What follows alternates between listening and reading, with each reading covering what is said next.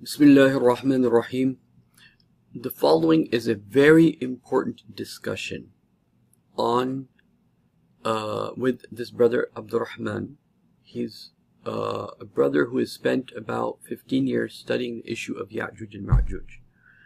Now, it is very important that you listen to this talk carefully. You listen to this talk carefully and what he's saying and add up all the pieces together. And then it will end on a very special note as he explains who are Yajooj and Majooj, what are their different tribes, what have they done, and what were they doing on the day the Prophet woke up and said, today Yajooj and Majooj have put a hole in the wall of Zulqarnain. So this is what you will get from today's conversation. And so it is very, very interesting and very, very important. And what I have to say is that many of the people who have been studying Yajooj and Majooj have reached the same conclusion that this brother has also reached. And then in addition to that, he adds more to it, more details into it. He knows about all the different tribes that were the progeny of Yajooj and Majooj. And especially it answers one very important question, where the Prophet said there will be a 99 people from Yajooj and Majooj and one from you, and you meaning the people of Ham and Sham, as he will explain, the three sons of Nuh alayhi salatu wasalam. One of them will have more spread population, as you will see.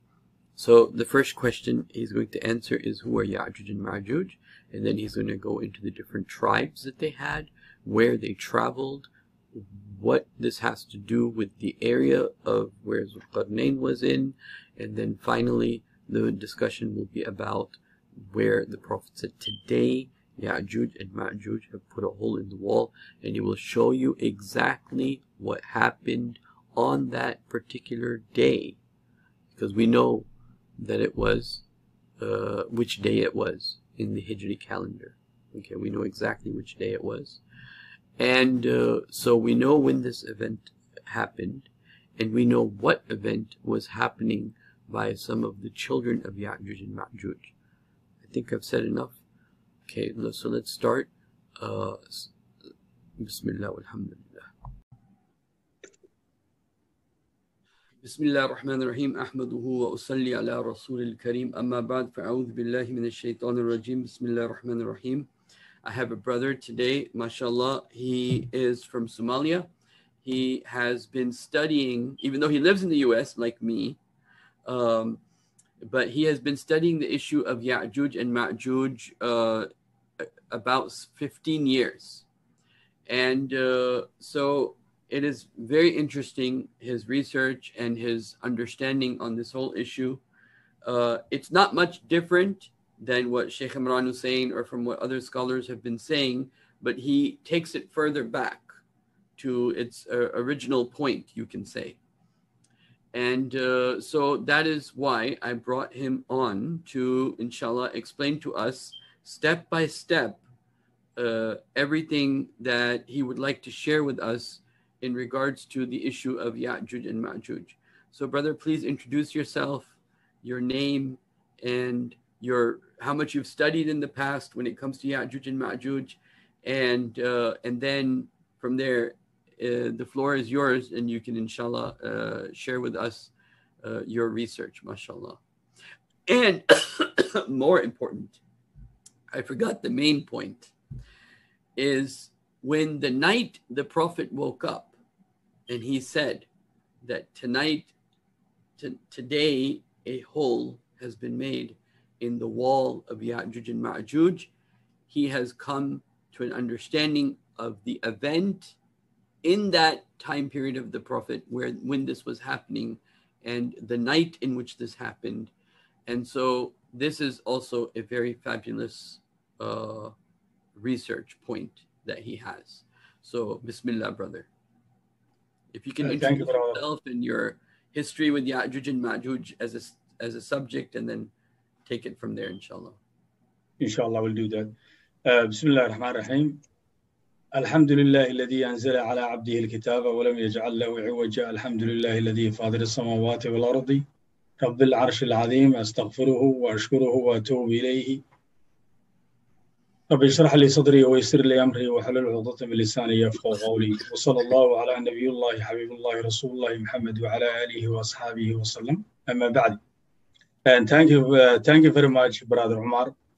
Like you said, introduction, I have been studying this subject of Yajooj and Majooj for at least the last 15 years. My study began back in 1999 when I read the book written by Arthur Koestler, which he called 13 Tribes. That book actually, after I read, knowingly, since I know a lot of history of Bani Israel, the history of Semitic people, I knew something was wrong, this kind of subject of Yajooj and Majooj, and also history of so many things they have told us, they introduced us. So that's where my study began. Second of all, I'm very proud to be a student of Sheikh Imran Hussein. He's the one who introduced us this subject of Yajooj and Majooj. We'll talk about inshallah ta'ala. And so that's where I began my studying. It has been extremely very long road. And I did a lot of reading, a lot of studying, mostly medieval European historian, Arab writers, Arab travelers, Assyrians, Greeks, Byzantine writers or philosophers, if you will. So this subject has been a lot. And the mystery is that, as you know it, starting very end of life of Prophet Muhammad sallallahu alaihi wasallam in Medina, especially his last 10 years in Medina, he was talking more about Dajjal, Yajooj and Majooj, and Akhir Zaman a lot. He never did these things in Mecca. So after the death of Prophet Muhammad sallallahu alaihi wasallam in 632 AD, the Khulafa al-Rashidin took over. And then what happened was, starting Khalif Umar, there was a series, or there were a lot of wars between Khulafa al-Rashidin led by Umar and the Ghazar Empire. This is where actually I found out a lot of Yajooj and Majooj information hidden from us. And one of the reasons is that the subject of Yajooj and Majooj has been discouraged to us, starting when, actually, first of all, I'm saying these people, Seljuk Turks, were actually good Muslims. After they became Muslims, they did a lot of good things for Islam. They are the one who fought against the Crusaders. They did a lot of good things for Islam in general. But also, there is another problem with Seljuk, and that problem was the founder of Seljuk Sultanate or Empire. His name is Seljuk. Actually, he was a Khazar general. This information I found extremely strange. General. He was a general from the Khazar Empire. Okay. Yes, he was a general in Khazarian Empire army. And after the fall of Khazar Empire on very beginning of 11th century, he left Khazaria with his tribe of Turks, that time called Ugusi. Ugusi were a tribe that used to live east side of Caucasus Mountain, especially east side of what we call now like Uzbekistan, Turkmenistan, and Kazakhstan. So after he left that area with his tribe, strangely, many people believe that the Seljuk were exposed to Judaism before they became Muslims. And you can tell that Seljuk's sons, a couple of them names were Israel and Moses. I mean, those are Muslim names when we say that, because Israel is Nabi Yaqub alayhi salam, but it's not something that historically Muslims don't call their children or their son is Israel. Also, it's good, although it's a good name in Islam. So that's just showing you that they were exposed to Judaism just like Khazars were before they became Muslims. So that's where I start history.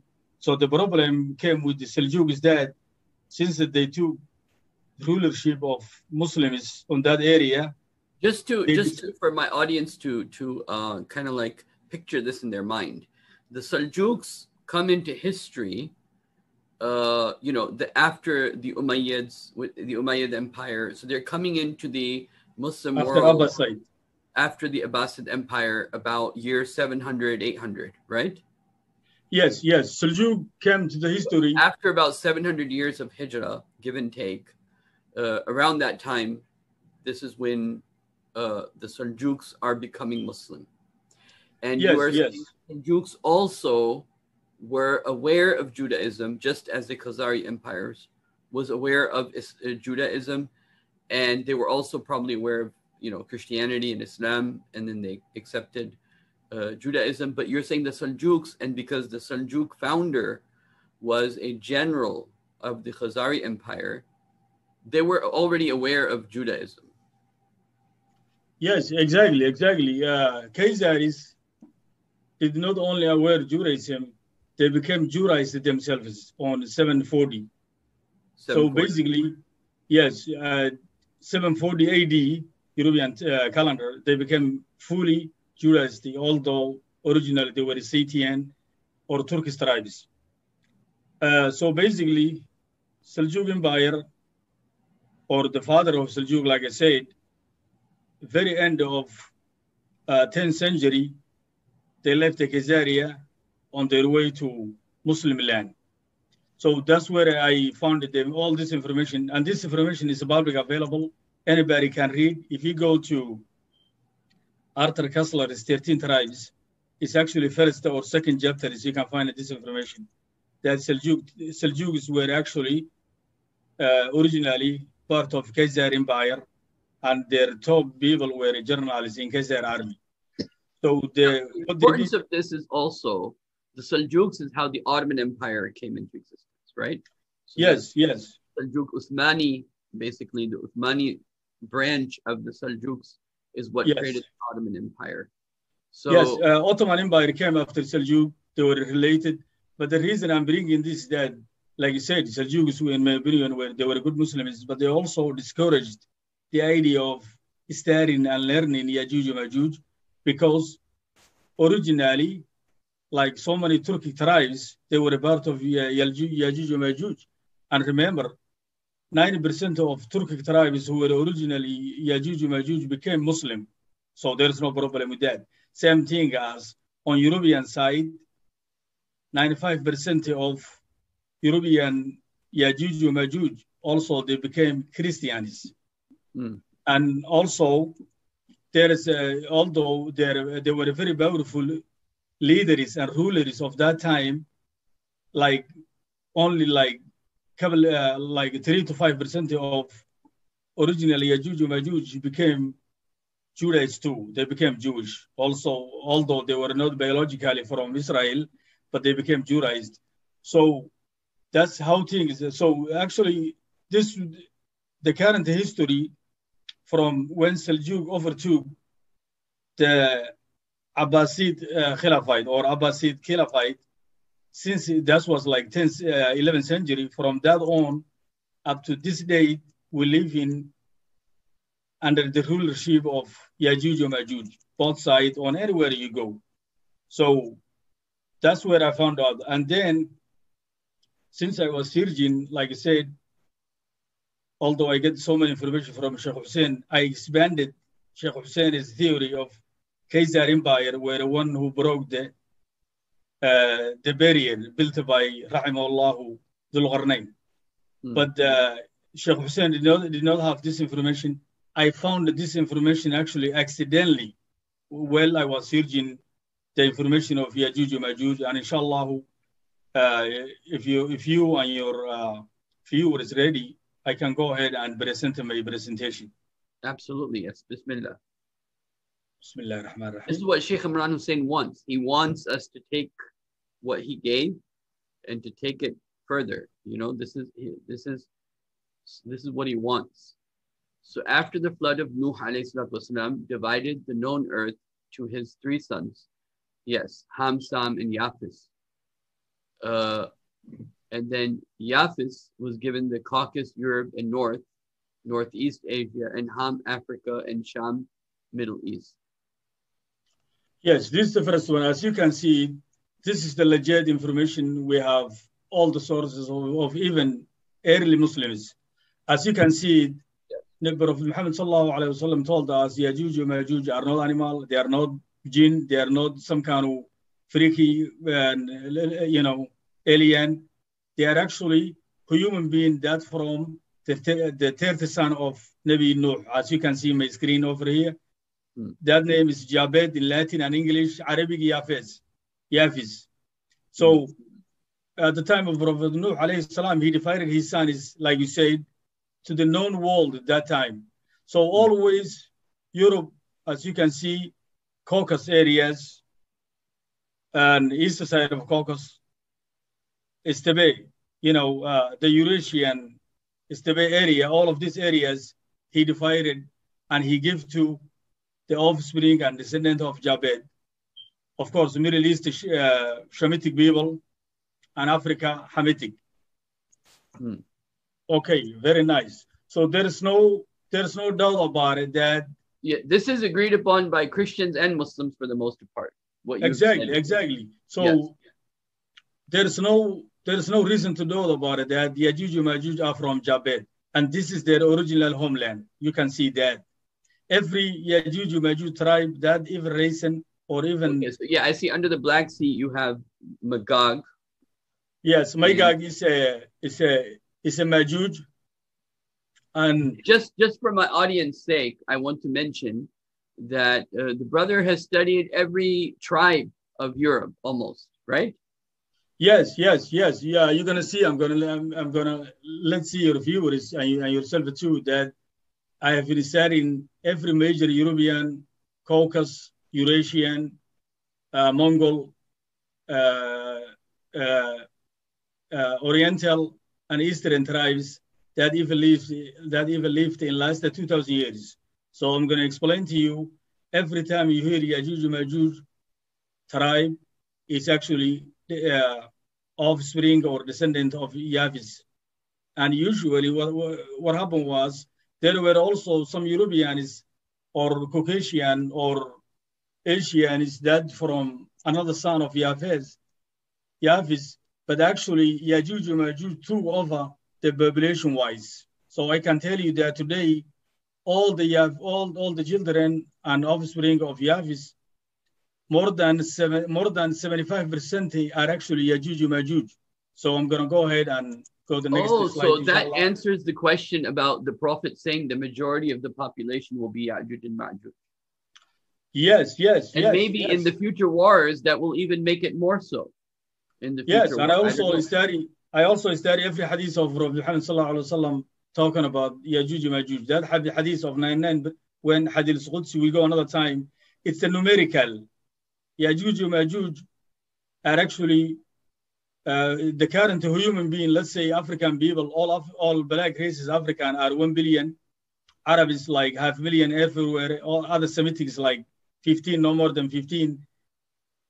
And I mean, half Indian. I mean, I will say that 70% of world population today are Yajooj and Majooj, and I can easily prove you if somebody wants this information. But that's not what I'm going to do today. Today,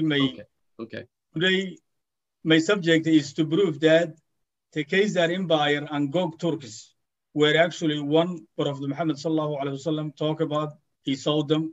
They are the one who broke the damn barrier wall that built by Dhul Qarnayn. So I'm gonna go ahead do some more introduction more. Then we'll go to the inshallah to the base.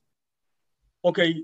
In first, as you can see over here, in first 3,000 years of history, Ham's descendants were Hamitic people, were rulers of the earth. Starting Nimrud Namrud was Hamitic.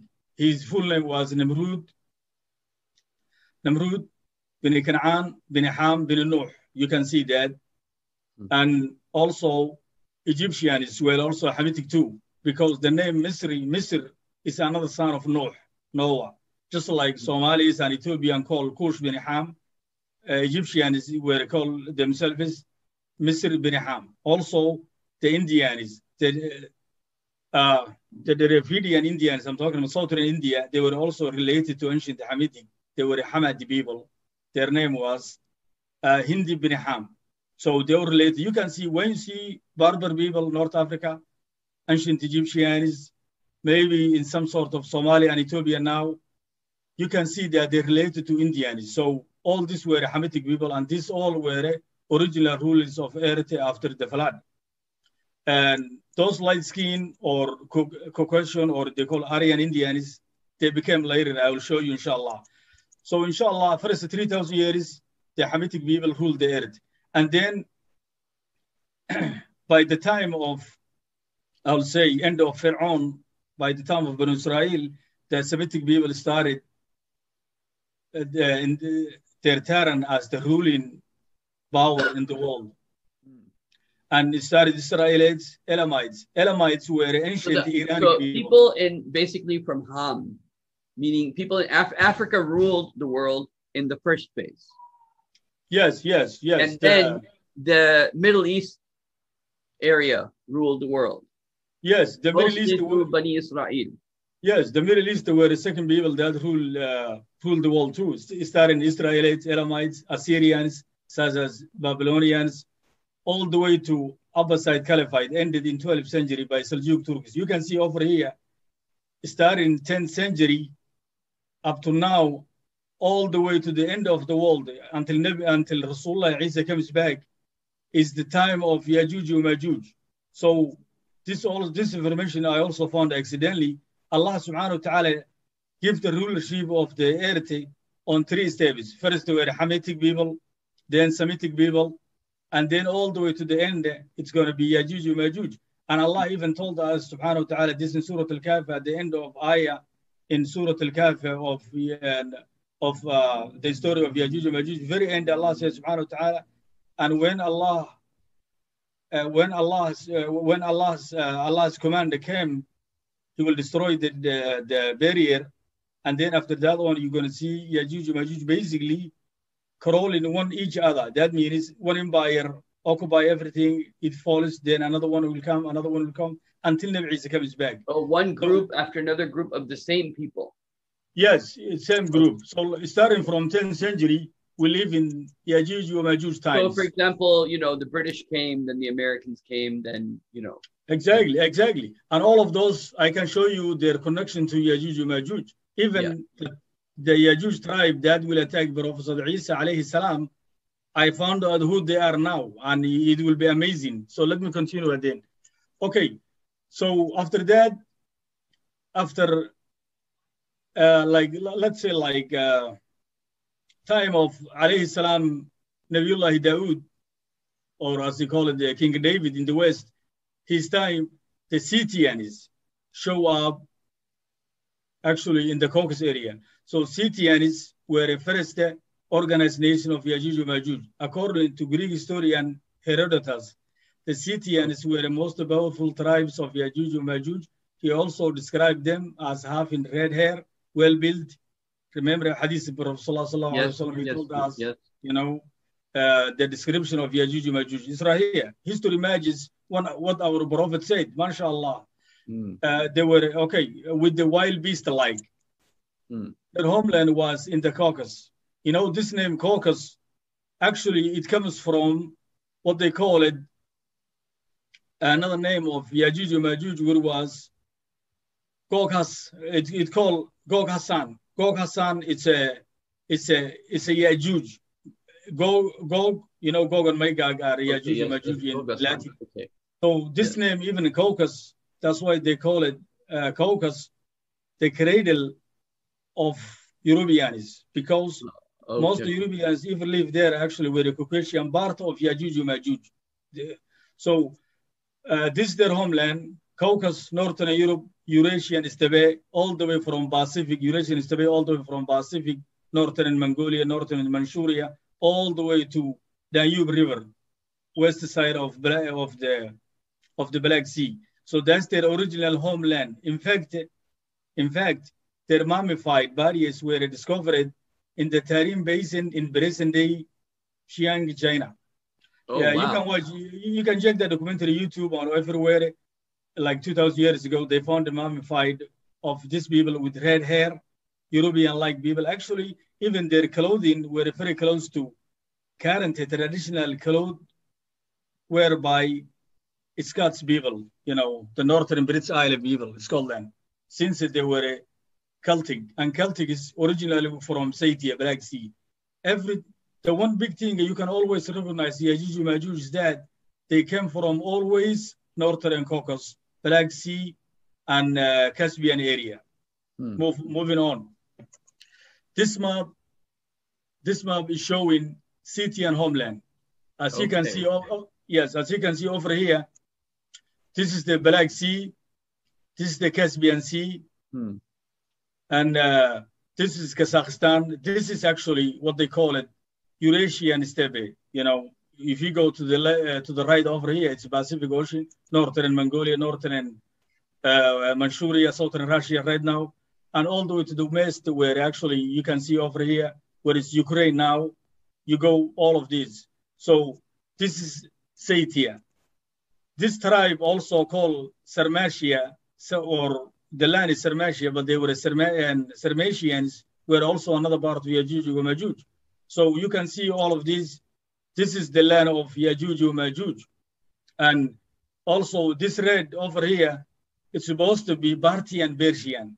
But see, Persia always were different tribes, different stuff. But the one they have the name Persian and Bertia were Yajooj and Majooj, because the original Elamites were Semitic people. They overran by the Persians. And then later on, the Medes Empire, who were native to this area, very related to what we call... Yeah, the Medes is basically Zulqarnain, right? So from Medes, you mean... They count of it, because Medes were very related to Kurdish people right now. So this Medes overtook all the Yajooj and Majooj tribes, expelled all of the Yajooj tribes, but their name, Parthia and Persia, stuck with Iran. That's why they always call the Iranic language, Iranic people. Every time you hear Iranic people or Iranic language, it's actually Yajooj and Majooj. That's what they're talking about. So that's the original homeland of Scythians. And remember, to the east, there were Turkic tribes, another tribe of Yajooj and Majooj. And this is Uralic tribes. We can say now Finnish, Hungarians, all of this is the land of Yajooj and Majooj. And remember that the Roman Empire were not part of Yajooj and Majooj. Romans and Greeks and another people used to live in Spain or Iberia, and what they call it, Spain and Portugal, were not part of Yajooj and Majooj, but they were actually overtaken by Yajooj and Majooj. As you can remember, what they call it, barbarians, Germanic tribes, the Huns will actually become the history in short. The Huns, the Goths, the Vandals, all of these people were Yajooj and Majooj, and all of them were part of original Scythians, and they moved from here. This is where they do their attack. Okay, so one thing that I want clarity on in this map is, so Iran, present day Iran, is that Yajooj or Majooj or no? Is that Faris? Is Faris Persia? Necessarily, Iran is one of the least country you can find the people of Yajooj and Majooj. Do you know those 7 nuclear powers in the world, starting United States and Russia, all the way to Israel, North Korea, China, Pakistan, and India, Great Britain, France, all declared nuclear powers are actually Yajooj and Majooj. So the more white they are, including China, they are more majority of Yajooj and Majooj. I'm going to come to history. Reason I say large majority of Pakistanis are originally Yajooj and Majooj tribes, and Indians will show you, inshallah ta'ala. So this is the map, and now this is the depiction or how they look like Scythians. As you can see over here, they got a blonde hair, red hair. That's very important description given by Prophet Muhammad sallallahu alaihi wasallam. Right. And right. something they all share of them is that they were extremely good horse riding people. They extremely horse riding people. All the Istabe people knew how to ride horse well. And actually, on history, they even say that this area of Caucasus Mountain all the way to eastern Istabe is where they first domesticated the horses. So let's move on. Okay, the Scythians, this is the real history by historian. Scythians had red hair. That's why they were called the Aryan. Many Europeans, Turks, and Istabe tribes traced their ancestors to Scythians, since they were the largest Yajooj or Majooj tribes. So you can see this is what they look like, although this is cartoonish, but it's a historical facts. Okay, moving on. This is the, Umar, I think you know more than I do, this ayah. The reason I'm bringing is this, is that because this is the description of where Yajooj or Majooj, rahimallahu alayhi, built the dam barrier, the wall barrier. So, as you can see, he said, bring me blocks of iron. Then when he had filled up the gap between the two mountains, remember, the main description of the wall is that there are two mountains, two shells of mountain, and between them, and underneath that, and under that on the ground, there is supposed to be river running. This is the before we describe the dam, but this is the description. So two mountains, between them runs by river.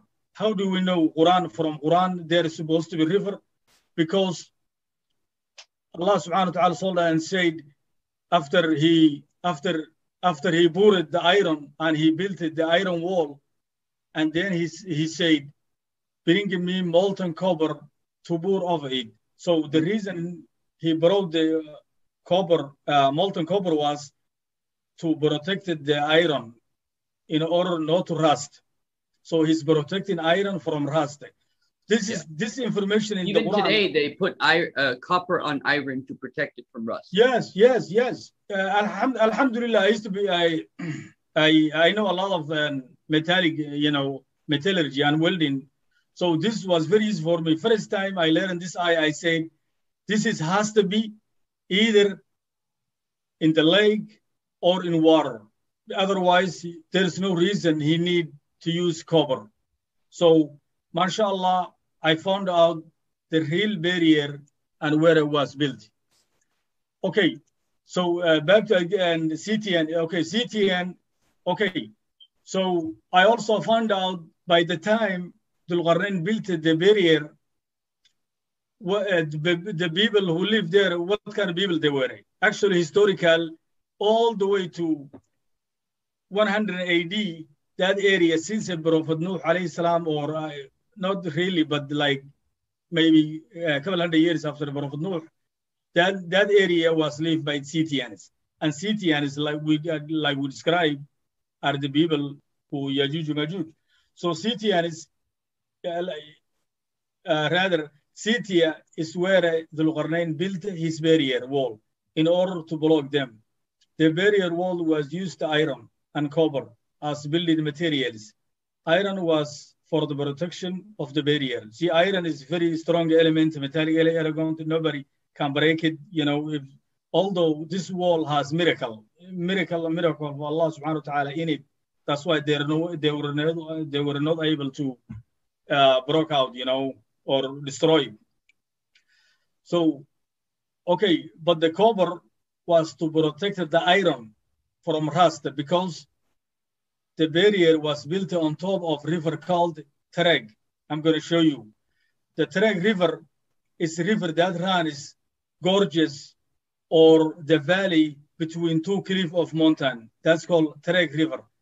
Okay, its name is Tereg. The name is Hanis. I'm going to show you after Scythians, the Hanis, where they are the one who used to occupy that area, but they were not able to broke the barrier.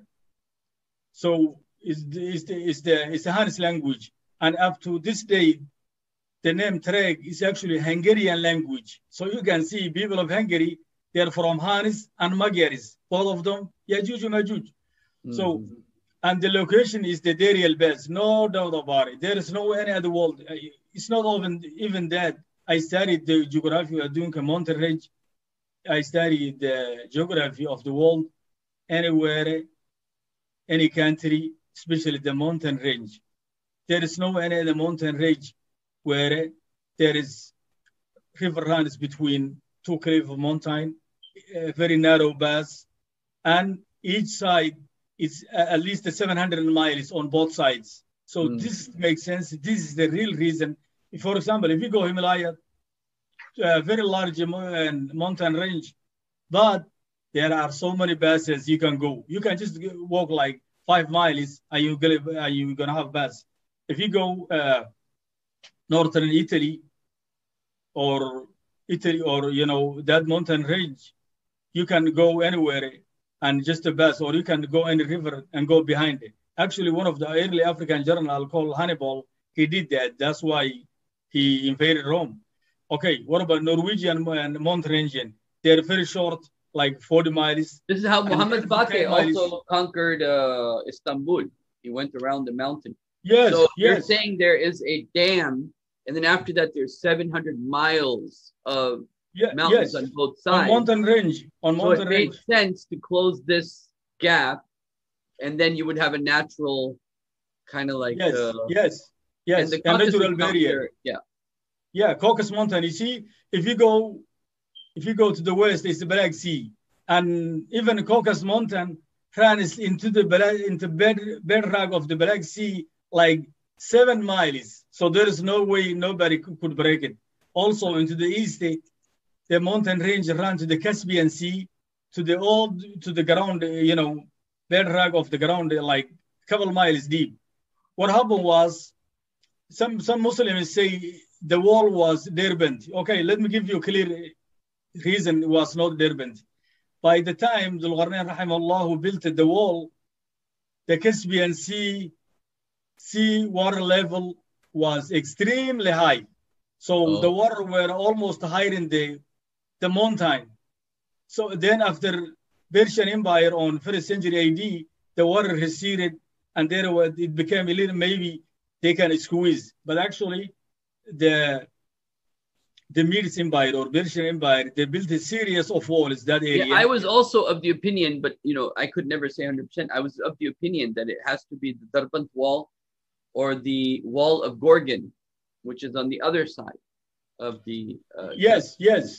So the reason is that now that you mentioned this, and when we were talking on the phone earlier a few days ago, when you mentioned this does make more sense, especially considering the 700-mile range of mountains on both sides, how that really becomes a barrier. Yes. So basically, in Durban or east side of Caspian Sea, the description of Allah give us subhanahu wa ta'ala in Surah Al-Kahf does not fit this kind of Durban, because it has to be Saddain, 2 mountain range. There is none. If you take this idea, it's one side it's a sea, it's a mountain, so it doesn't fit. Also, a Redma, it's not. There is no way it could be. Only logically, and if you know geographically, this is the only thing that makes sense. You see, when Hannes were, like I said, he used to occupy that land, and since Dhul Qarnayn blocked them with their forefathers of Scythians going toward the Arabia or Holy Land, he couldn't broke the dam. That's why that's why he went to the north and occupied Europe and attacked Roman Empire from the north. So that's where it was, and it's 100% is a Darial Bass. So let's move on. Darial Bass, it's located on the border crossing between Russia and Georgia on the east side of Mount Kazbegi. See the map. Let's see the map. Okay, here's the map. As you can see, this is the Deir el-Baz, a border between northern Russia, southern Russia and northern Georgia. Also, although, I mean, I study a lot of geographical areas, so I can name actually every country on earth, what language they speak, and where they originate. So I spent a lot of time on learning this. So this is the land of originally Scythia, and then it became Gog Turkish, which we're going to go about it. Yeah. It became Gog Turkish, and then it became Khayzaris.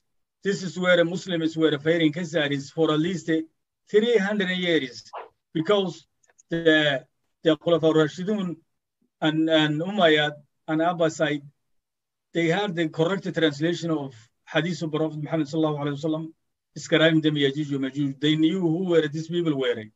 So they were always fighting, and they knew they never lost it. But once, like I mentioned at the beginning of my program, once Seljuk took over Islam, they discouraged learning the Yajooj and Majooj. So this is the wall. As you can see, there is only narrow bus over here. That's where Dhul Qarnayn blocked it. Otherwise, Yajooj were this land. If they want to go, and he blocked them from coming to Holy Land or Arabia. And the people who actually asked Dhul Qarnayn to block them were Georgians. You see, this is where Sheikh Hussein got it right. The Georgian language has no living relative language up to this now. Everybody over here, this is Turkic language. All of these Turkic languages, even now Turkey, since it used to be Byzantium, and this is Arabic, and this is Persian, Iranic. So, an Armenian language is close to Iranian language than anywhere also. So the Georgian are the one who had difficulty understanding what Dhul Qarnayn was saying. So it's clean, and they were actually a very weak community since very early on. They always were bullied this area. So they were a very, very poor, very weak people that were bullied, oppressed by Yajooj and Majooj. So that's where Dhul Qarnayn rahimahullah built a barrier. As you can see, there is no way they could cross this. Okay, Allah subhanahu wa ta'ala, when he said, I remember ayat al-Quran, أعوذ بالله من الشيطان الرجيم وحرمنا على قرية أهلكناها وحرمنا قرية أهلكنا أنهم لا يرجعون. Yes. أهلكنا أنهم لا يرجعون حتى إذا يفتح ياجوج وماجوج وكل من الحدب ينسلون. Okay, this is where I want to show you. Then حدب ينسلون, all the rivers run from this area down toward the south, Holy Land Arabia. So basically Allah telling us subhanahu wa ta'ala, Yajooj and Majooj will be coming from this area to the north, to the south, because this is Hadab. This is elevation area, and lowland Arabia and Holy Land is actually lowland. Even Nile River from Africa runs toward the Holy Land. You can see that it goes all the way to the Mediterranean Sea, just very close to Holy Land. So Allah, that ayah, the north to the south is what. Yes. Okay. So this is the elevated area, and this is the low down areas. So Yajooj and Majooj were coming from north. That's the meaning of an ayah. And also the people who will be bringing Ben Israel, that Qaria, Sheikh Hussein was right, it's Jerusalem. And the people who lost that Qaria and who will never come back, Allah subhanahu wa ta'ala, unless he released Yajooj and Majooj, are Ben Israel. And the people, Allah is telling us, basically, it's a blind sight. You can see this. Allah is telling us, subhanahu wa ta'ala, you can recognize Yajooj and Majooj when they brought back Ben Israel into the Holy Land. So who brought back Ben Israel? They are the British Empire with the Khayzar Ashkenaz. And I'm going to show you all of them were a part of Yajooj and Majooj. Sadaq Allahu al-Ali al-Adim. Move on. This is the close geographical or close in of Deir el-Baz. Okay, this is actually the Baz. This area is the Baz. Soviet Union, when Georgia was part of Soviet Union, they built a military highway. So this highway called this the J3 or whatever that name.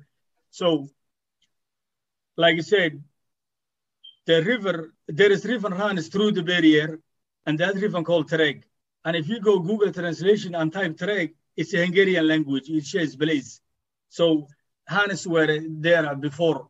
And there's another river called Hode River. This Hode River, actually, some Indians name it's a Hode because I'll show you the light-skinned Indians are originally Hans people, or they call Heptalites. They were Mongol people. All right, let's move on. This is the Deri al-Bas before they built a military highway to this. So this is exactly a little iron bridge built by Russian Empire. It's where Dhul Qarnayn rahimahullah built his his wall barrier. You can see over here. You can see how rough the edge of the mountain it is. You can see all of this. This land, you can see this mountain range cliff has been disturbed. You can see this all lion stuff. And someday, inshallah, if we can get big metal detectors, we can recover some irons on the ground. Okay, this is the 2015 Deri al-Bas. You can see, I'm demonstrating over here. You can see the disturbance of the rock. This rock has been carved out. You can see that. You know, you don't have to be a geological expert to get recognized this. And this is the other side. And you can see this is the river track. See, this is where he built the molten copper. You can see over here. It's clear, inshallah ta'ala. Okay, moving on. And this is another illustration, and an illustration of what iron wall with copper may look like. I'm showing this so people can see that this is the iron wall. I downloaded it from internet, and I want to show that. It's iron wall. Iron wall is for a stronger wall. Nobody can break it. But remember also that this wall built by Dhul Qarnayn had miracle of Allah in it. So only Allah could let be destroyed or ruined anytime he wants. Otherwise, Yajooj and Majooj were not able. So actually, as you can see, this is the copper, yellowish stuff. It's the copper. The copper was made into the base of the iron wall because there is water in it. You can see this water in it. If you build anything with iron on the water, this water where raging water, if you build anything iron with it, it will rust within a couple hundred years. Actually within decades, maybe 40 years, 50 years, and within 100 years it will be gone. But if you put a copper, water cannot do any destruction or any ruin of the copper. Yeah. So basically, that's the reason. I'm just depicting or illustrating, to show you how the wall was look like. Okay, moving on. In 3rd century, another powerful Yajooj and Majooj show up from nowhere in Estebe, like I said, in Estebe, that very grassland from Pacific Ocean all the way to west of Black Sea. So another description of Yajooj and Majooj I learned is Yajooj and Majooj are actually fitna from Allah subhanahu wa ta'ala. Whenever Allah wants, they will come they will just show up from nowhere. So these people are, I don't know, but they're totally fitna from Allah subhanahu wa ta'ala. May Allah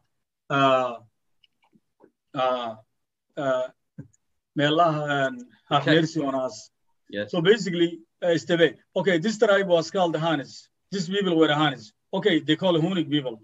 Even early Chinese called them Shunu people. They were people living that time, what's Mongolian now.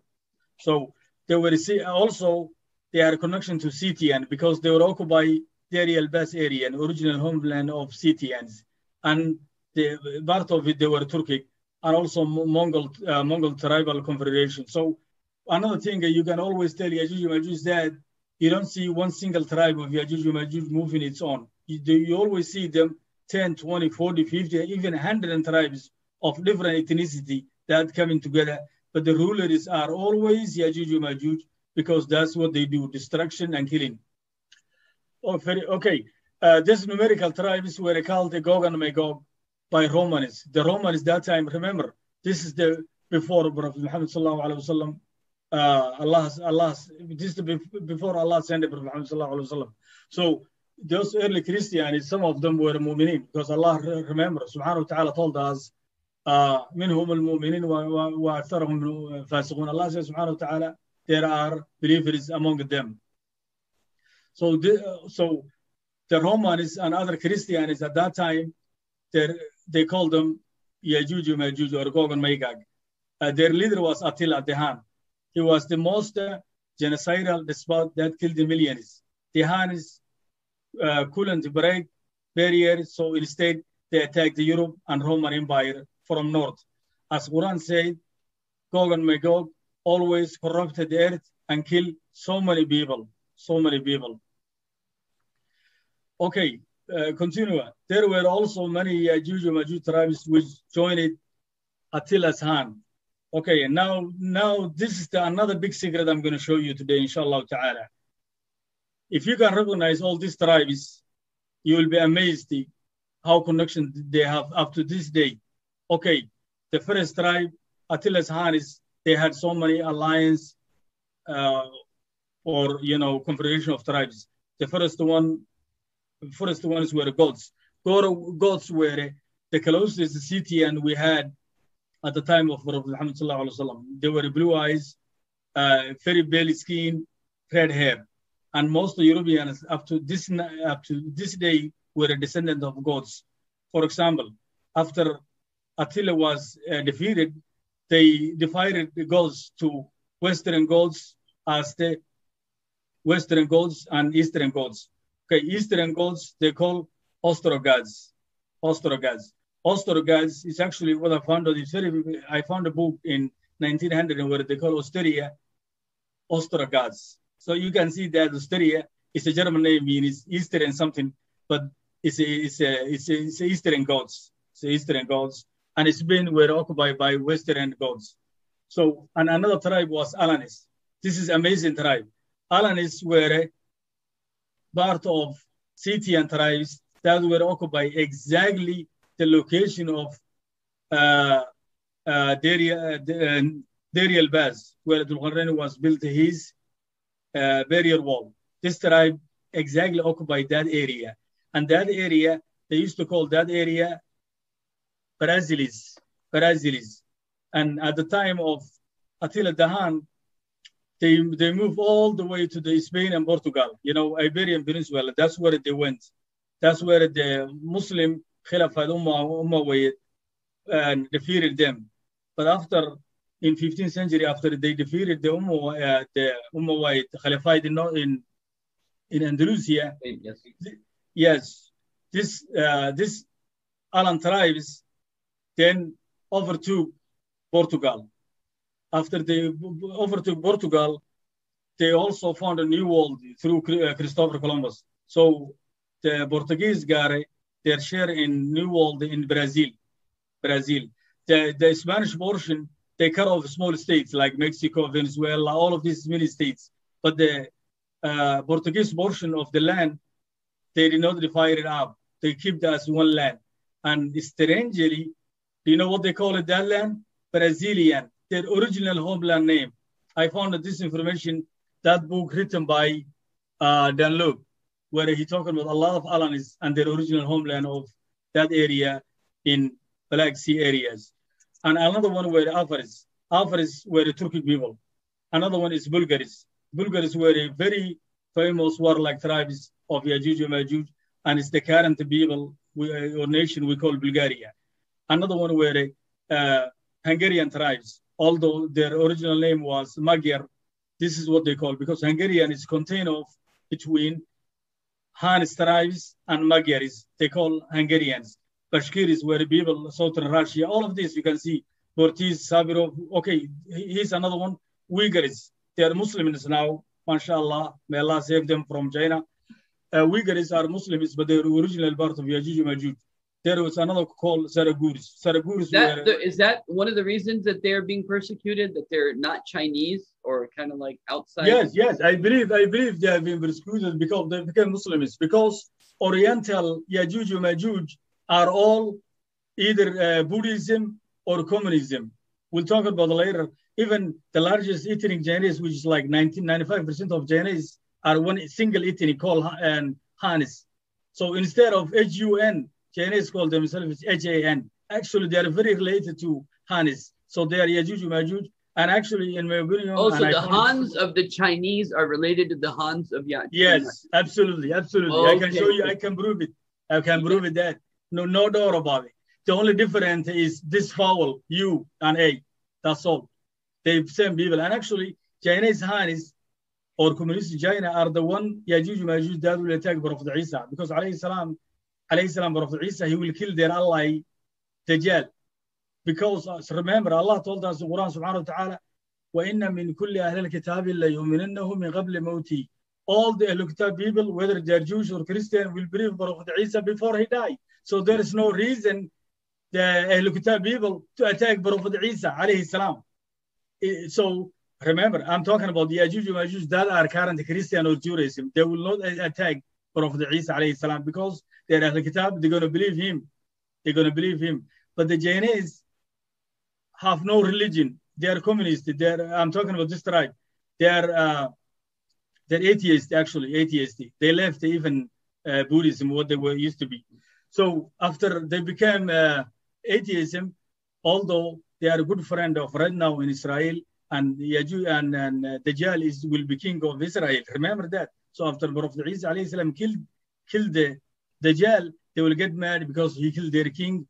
And before that, they will kill a lot of people. I don't know if you can say that, but as you know, with Allah subhanahu wa ta'ala will send a virus to them, a little mosquito-like animal will make their bite. That's the virus. Remember, I don't know if you can say that, but current virus stuff, shenanigan we are in, it made in Wuhan, China.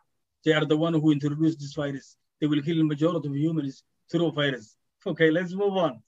Okay, so there were also many Yajuj and Majuj tribes which joined Attila Hanis, such as gods, like I said, all the way to, let's say, Bashingas were Guzi. Remember, the tribe of Guzi were ancestors of Seljuk Turkish and Ottoman Empire. So Sultan Usman actually is the direct descendant of Guzi.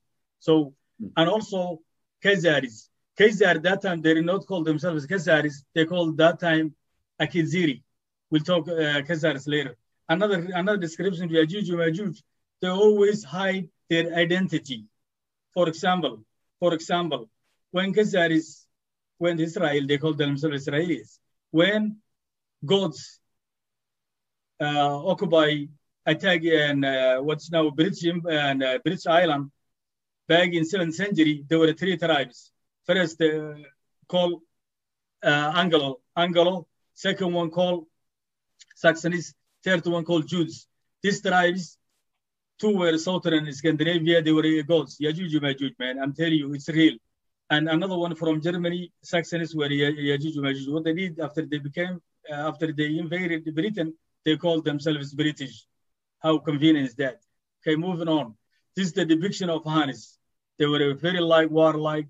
Actually, this picture was made by one of the ancient Roman artists. It has been discovered and repainted again. You can see that they're scorching the earth. They're burning everything in front of them.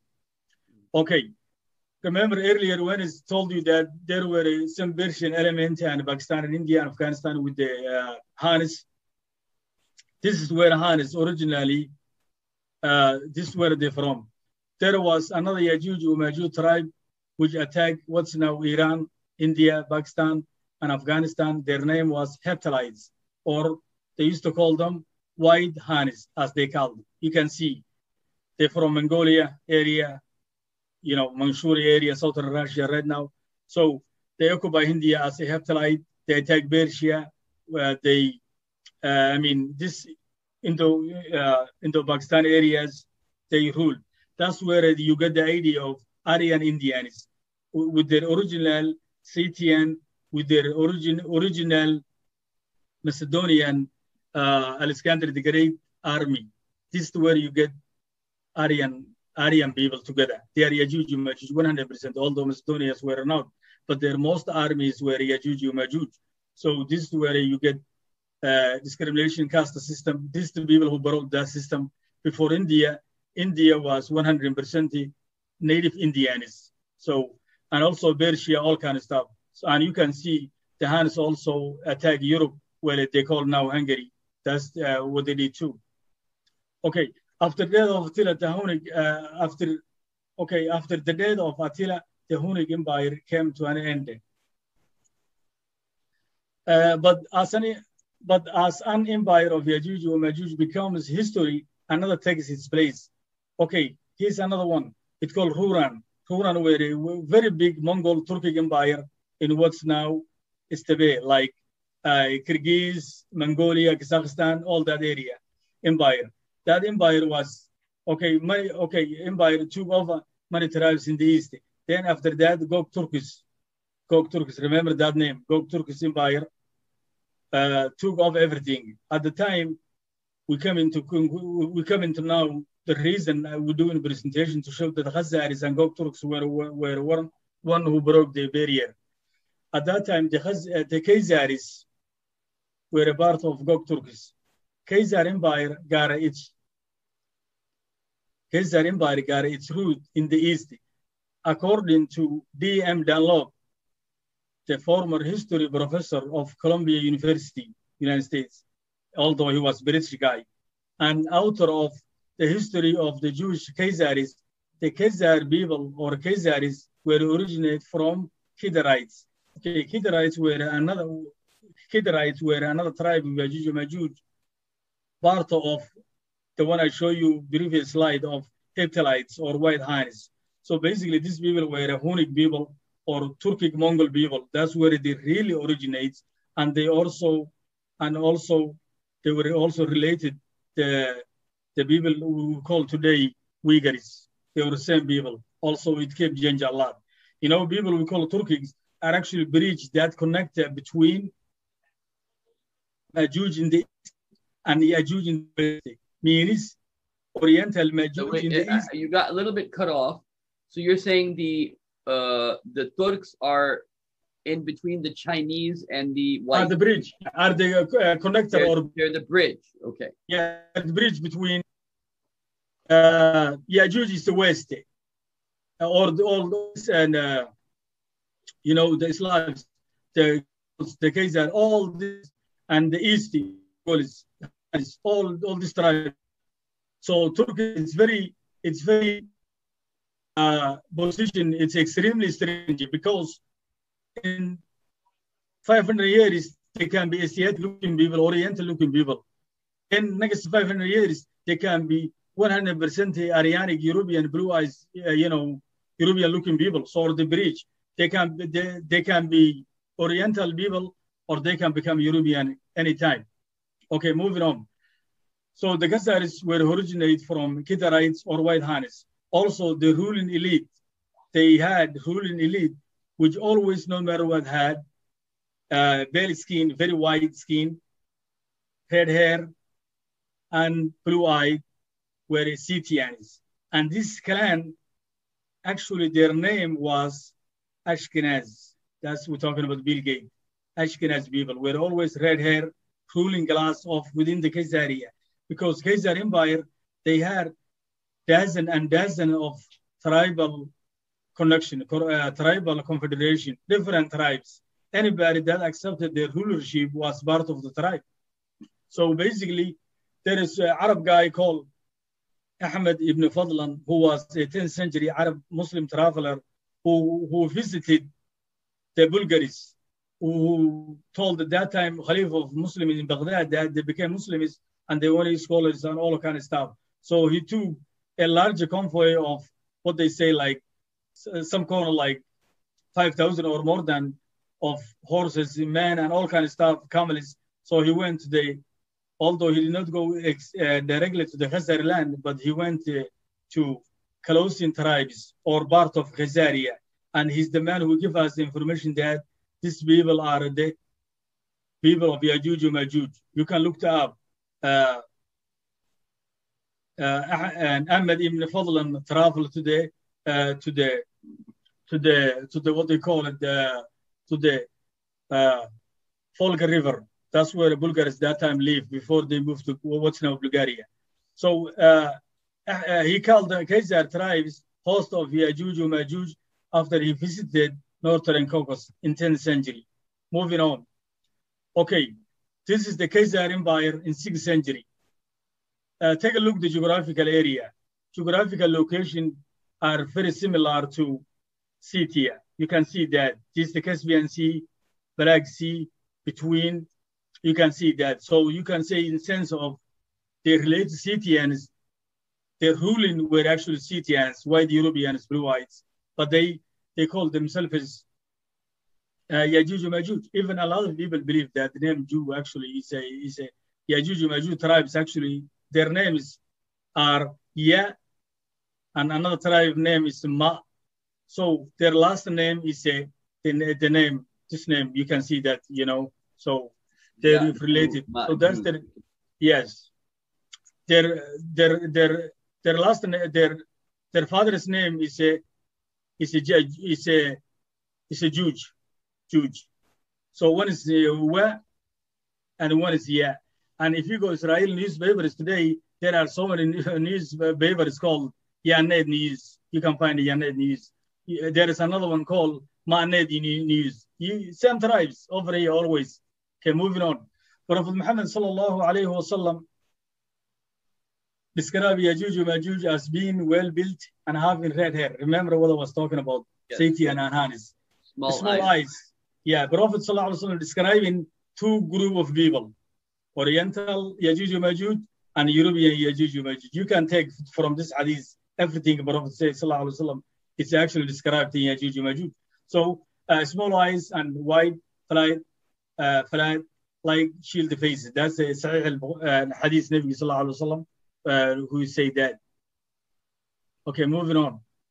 There is no mystery about these people. They are the descendants of Jabed, Yafis in Arabic.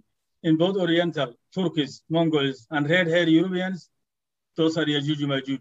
Yajooj and Majooj are not hidden somewhere in the ground. They are always with us from the beginning of the history to the end. Remember, I just told you that a few minutes ago, the Hamitic were a first civilization. Most of them were destroyed by Allah subhanahu wa ta'ala. Second empire were a Semitic civilization, starting in Bani Israel all the way to Abbasid in 10th century. Also, they're gone. So from 10th century up to all the way to the end of the world, it will be Yajooj and Majooj time. You can see the history. No any other ethnic groups that rules in the world today. Everything is Yajooj and Majooj. They corrupted, and the Dajjal is going to be their king.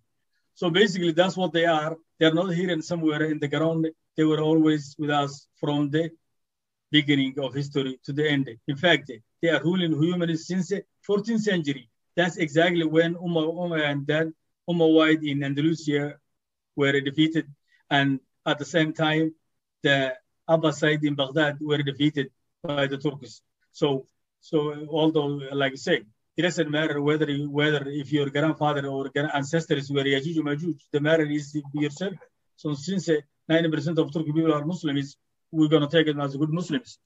So since the 14th century, Muslims ruled by Yajooj and Majooj, who are Muslims. Christians ruled by Yajooj and Majooj, who are become Christians. And remember, the world of Roman, Latin people, they were destroyed. You can't even find a Latin language. Any country does, it's all gone. There are some countries using Latin language like French, but France, they are not the same people. The people are Franks. Franks were Germanic tribes that were a part of Goths, Scythian, Yajooj and Majooj. But since the French language, which is Latin or one of the Roman language, they were well established. They couldn't destroy, so they took their language anyway. But they give the country their names Franks. Okay, the current Anglo-American with their Ashkenazi Khazar are part of Yajooj and Majooj. The three tribes which invaded Britain in 7th century their names were Anglo-Saxons Jews, were from south of Scandinavia. In fact, Anglo and Jews from what's now Denmark. Okay, and North Germany, another tribe came from Saxons. It's from North Germany, who are the Goths. And remember that the medieval Arab writers, they call Pharyngians 100% Yajooj and Majooj. So Pharyngians, you cannot find any nation today called Pharyngians, but you can find that they're descendants. The first, most famous Pharyngian people, you know who they are? They're Harshians. It's called Hus. They're the one who fighting Khazar and the one who destroyed Khazar Empire. So the Hus are part of Pharyngians, Yajooj and Majooj. Viking, 100% Yajooj and Majooj because they're from Pharyngians. Cross were Swiss people or Viking. They all, and you can see that the people who call today English are actually Viking. They're from Scandinavia. All of them Yajooj and Majooj. So all of them are another Gog and Magog tribes in history. Okay. This is the tribes, the three tribes which invaded Britain in 7th century, Anglo-Saxons, Jews, were from south of Scandinavia and North Germany were Goths. They all were Goths and Pharyngians origin. Another Yajooj and Majooj tribe. Okay, you can see over here Jews from what's now Denmark, North Denmark, Angles from south of Denmark, Saxons from northern Germany. Even there is another tribe called Frisian. Up to this now, they're very minority in Holland. Actually, their language, Frisian, is closest to English language. So they were relative. If you see somebody speaking Frisian, you cannot tell if this is English or not. And they took the name Britons. They were not Britain. They were Scandinavian Goths and Pharyngian, Yajooj and Majooj. Okay, we come into conclusion, inshallah. So we're going to answer now who broke the barrier wall built by Dhul Qarnayn. Before we answer, let's see this hadith narrated by Zainab bint al-Jahash, al-Mu'mineen, or mother of believers. Zainab said that the Prophet ﷺ once he came to her in a state of fear. Everybody knows, but I'm just reading so you can see it. Yes, no, that's fine. In a state of fear and said, none has the right to be worshipped but Allah. Woe unto the Arabs from danger that has come too near. That has come near.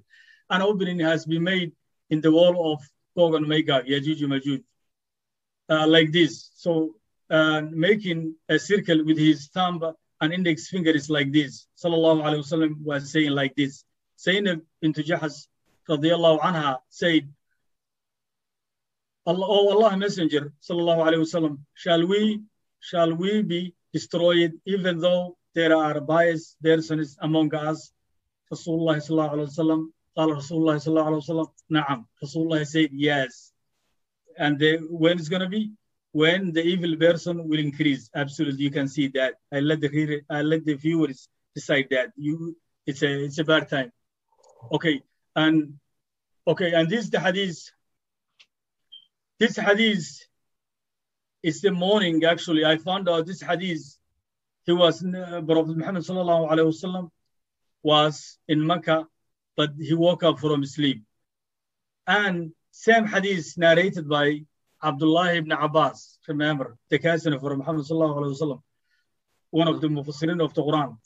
Yes. He said, Allah always performed the tawaf around the Kaaba while riding his camel. And every time he reached the corner of the black stone, he pointed at it with his hand and said, Allahu Akbar. Also, Zainab said, remember, the Prophet sallallahu alaihi wasallam, an opening has been made in the wall of Gog and Magog like this, and this, performing 90 degrees with his thumb and index finger. Okay, mashallah. So this is where my investigation began. So Prophet Muhammad sallallahu alaihi wasallam in the 7th year of Hijriya, the month of Dhul Qa'dah, Prophet Muhammad sallallahu alaihi wasallam was in Mecca doing Umrah, and this is after the treaty of Hudaybiyah. Remember when the Allah Prophet came sallallahu alaihi wasallam. So previous year was 6th Hijriya. This year is 7th Hijriya. Remember, Hijriya started when this Miladiya or European calendar or Gregorian was 622.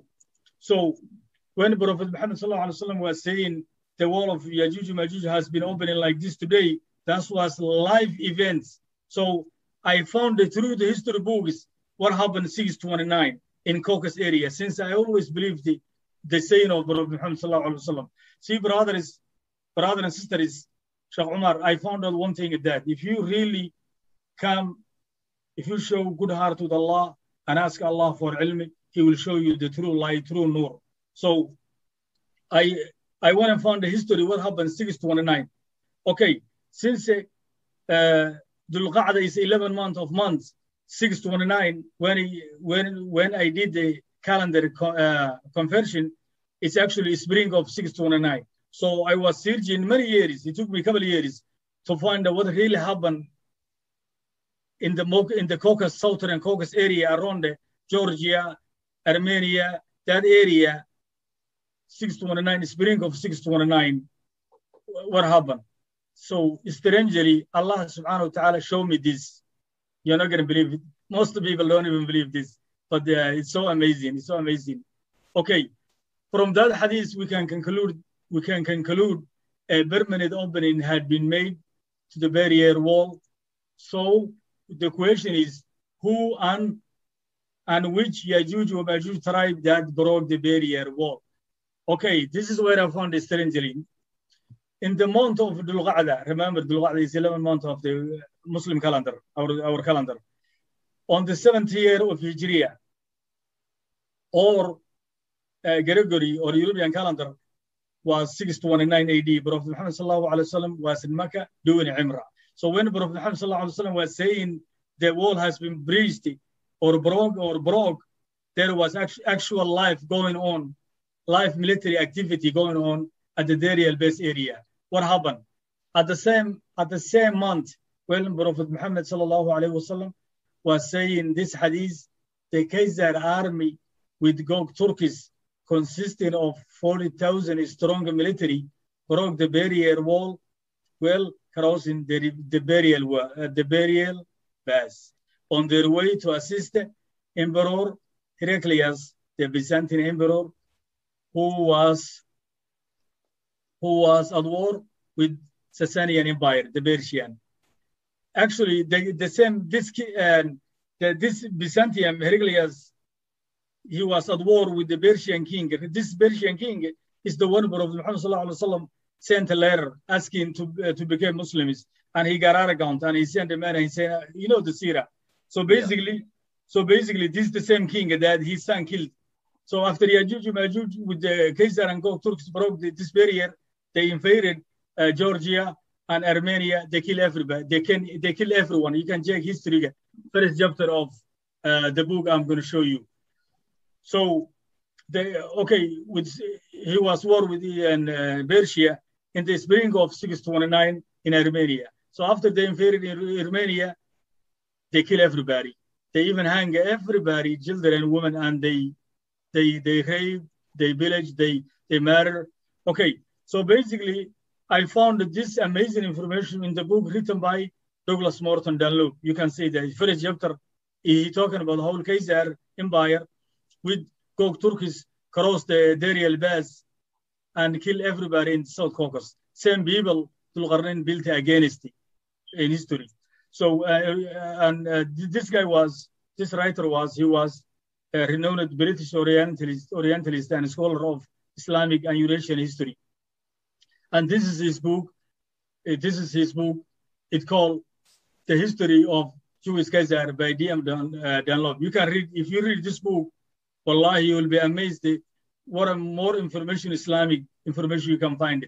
He didn't know that some people may use to solve a mystery of Yajooj and Majooj and who broke the wall, but he put the information anyway. Also, Arthur Kessler's book, 13 Tribes, there are wealth of information about Yajooj and Majooj and Kaiser Olka. You can find it. So, and this is the calendar conversion I did. Gregory, it was Mars. It was early spring of 629.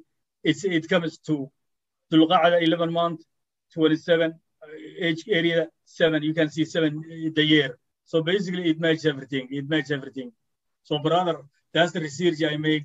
I hope inshallah ta'ala and people will see it and and maybe believe it, because the Prophet Muhammad sallallahu alaihi wasallam, anything the Prophet said, it's a haq, it's a truth. But because our limited understanding, unlimited thinking, we overlook and we underlook and we don't clearly see. And our ulama basically got lost at this. You know, I watched one of your video talking about Sheikh Yazid Ghardi. Actually, he said something. Subhanallah. He said this mystery Yajooj Majooj. Some people leave Islam. Subhanallah. I don't have PhD. I'm just a normal person. I study it with the help of Allah, and I came to the conclusion: Yajooj Majooj brothers and sisters are real. They were released by the time of Prophet Muhammad sallallahu alaihi wasallam. And inshallah, if we have enough time, I can explain you every hadith of Yajooj Majooj where the Prophet described them and talk about that. It makes sense. Everyone, even one brother, before I go, sorry, I took a lot of time. Even one hadith Prophet Muhammad sallallahu alaihi wasallam where he said Yajooj Majooj every day, they dig the wall, they trying to break in. You know that hadith. And they will say, their leaders say, okay, today is enough, we come back tomorrow. And then when they come back next day, it's same thing because it's a miracle built-in wall. Then one day they will say, their leader will say, okay, you guys, let's go home. Inshallah, we'll finish off tomorrow. And then when they come back, it's actually as they stayed as they left the previous day. So I found that this hadith to be truthful because when Prophet Muhammad sallallahu alaihi wasallam said this hadith, he did not have the information that the barrier wall has been breached. So Prophet only told us whatever Allah told him, al-wahy. This is truth. So I also found another strange ayah in Surah Al-Kahf. Allah subhanahu wa ta'ala said, وَلَا تَقُولُوا إِنِّي فَاعِلٌ ذَلِكَ غَدًا إِلَّا أَن يَشَاءَ اللَّهُ. Don't say I'm going to do this tomorrow until Allah willing, God willing, inshallah. So I found this very strange because I thought maybe ulama of Israel in Medina took this knowledge of permission from Allah to the Kaiser, since they give the Judaism anyway, and they said, hey, you guys, if you go to the wall and say, inshallah, you're going to break it. So I don't know that. I haven't found any real knowledge about this, but it may be true. It may be true.